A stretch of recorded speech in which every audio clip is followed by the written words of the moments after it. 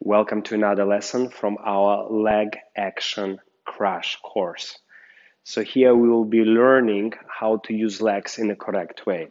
So what I showed you before, we will gonna go back and do it over and over again. So let's stay sideways to the mirror or to the camera, and I recommend to open feet slightly. It's gonna help. Just small turnout, heels together, straight knees, tummy in, chest up. So just take a look at your body, having beautiful straight leg, straight line. Now, imagine there is a red line going through your leg, through the middle of the leg, all the way down. So this is a red line. So I will demonstrate on Mana here. Like this is the line. Just focus on this line. So because this is course about the legs, we're going to focus on the legs mainly. And now this line at this moment is staying on the middle of the foot. So if this is a Mana's foot, maybe let's turn out so they can see it. So this is a middle of the foot. This will be a ball of the foot. This will be a heel. So now, because our line is on the middle of the foot, we can feel quite balanced, feel free, and good. Now let's try to take this line slightly forward to the ball of the foot. And what happens, you'll see that your body weight changing position and we feel more pressure to the foot. Now go back to the middle. So this is a comfortable position. And in this position, if you're able to lift your toes, it's kind of good. So that's safe position of most balance. And now let's take this line to the heel. And I'll go back to the middle, go back to the ball of the foot. It's very small changes. It's almost feel like you fall, but you can definitely control it. And for us, it's very important to understand those three positions.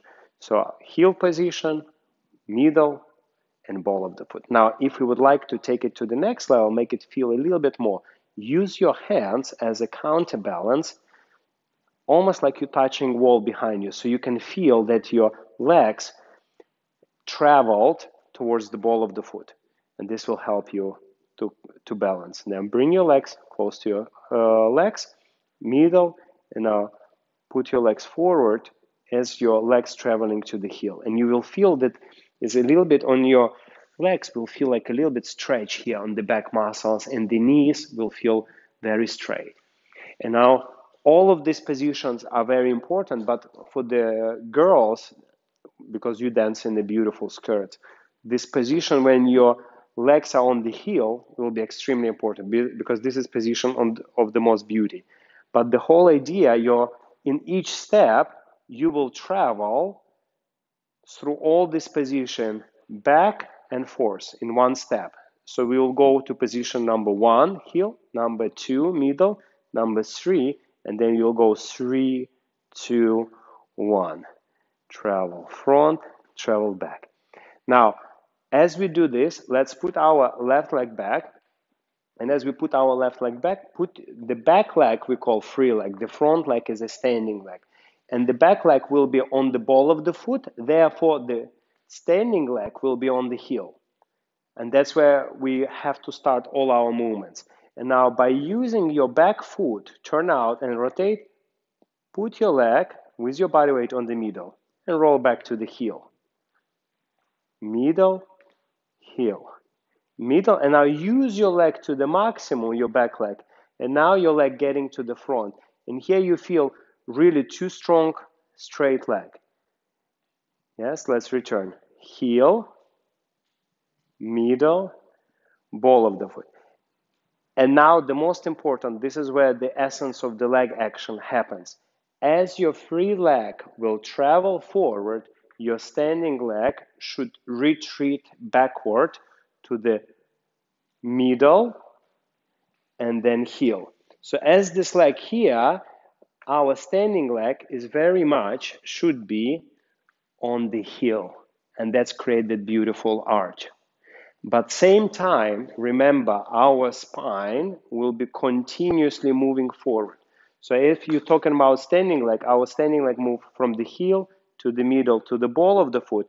Spine continue forward as our standing leg retrieves from the ball of the foot to the middle to the heel, and only then we take a step with a strong, still feeling like we're staying towards the heel. And now we land on the front heel and the process repeats. So in each step, you would go through we can say even 6 positions. We go 1, 2, 3, 3, 2, 1.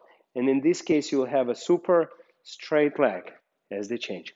So here I'll try to, with Mana, a little bit train her so you can see how it works. So if you understand this principle, your legs will look very, very beautiful all the time.